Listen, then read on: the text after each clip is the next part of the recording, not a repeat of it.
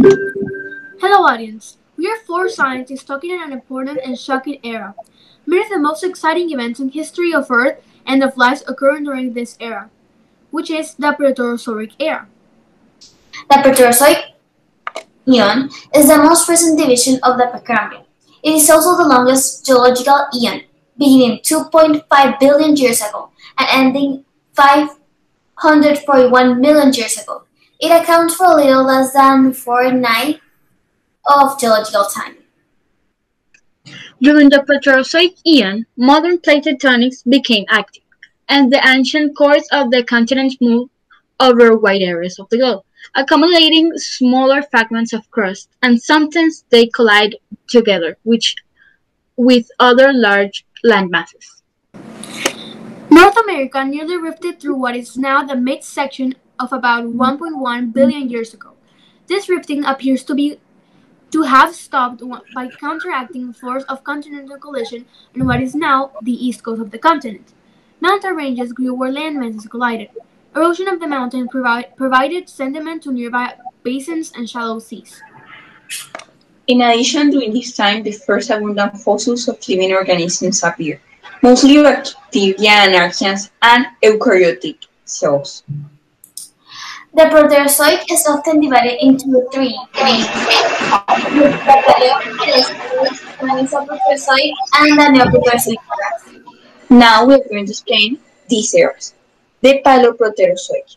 The Paleoproterozoic era was in a time period from 2,500 to 1,600 million years ago.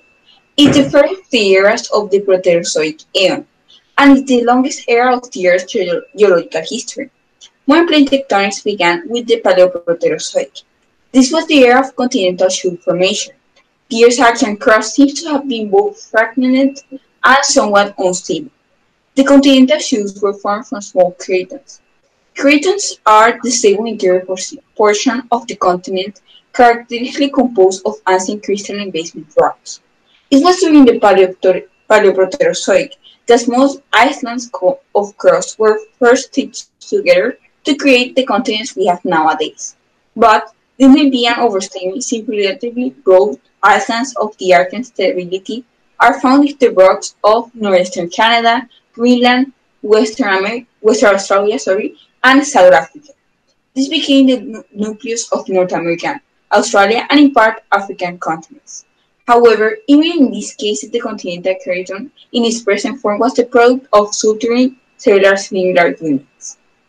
The sulturing process largely occurred during the Paleoproterozoic. In other cases, India, South America, and North China, both crust and shell were largely products of the Paleoproterozoic. These continental collisional belts are interpreted as having resulted from 2.0/1.8 global scale collisional events that led to assembly of Paleo-Mesoproterozoic supercontinent named Columbia or Luna. Now I'll be talking about the paleo-atmosphere. Before the significant increase in the atmosphere, oxygen, almost all the life existed was anaerobic. That is, the metabolism of life depends on a form of cellular respiration that did not require oxygen. Free oxygen in a large amount is toxic to most anaerobic bacteria. It is widely believed that the majority of the existing anaerobic life on Earth died off. The only life that remained was either resistant to oxidizing and poisonous effects of the oxygen, or spent its life cycle in an oxygen-free environment. This main event is called the oxygen catastrophe. Now I'll be talking about the life forms of the Paleoproterozoic era. The crown eukaryotes, from which all modern day eukaryotic lineage have arisen, have been dated to the Paleoproterozoic era. By the latest common ancestors between the ciliate and flagellate lineage probably diverge. The Fensavillian group and the Gyrinus fossils and the first eukaryotes also appeared during this time. Now I would like to talk about the Mesoproterozoic. It was a division of the geological timescale. It's the second geological era of the three that make up the Proterozoic eon. Beginning 1.6 billion years ago, It ended 1 billion years ago.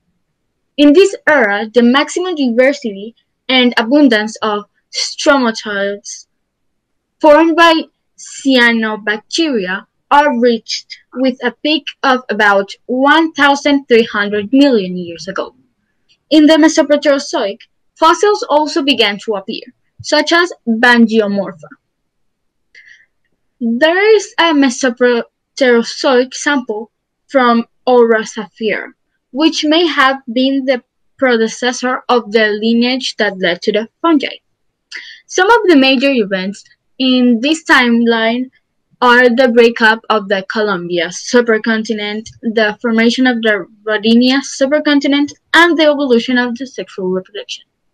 It was an era of apparently critical but still is poorly understood. Changes in the chemistry of the sea, the sediments of the earth, and the composition of the air of the earth. Oxygen levels had risen to 1% approximately of today's levels at the beginning of this era, and it continues rising throughout all this era.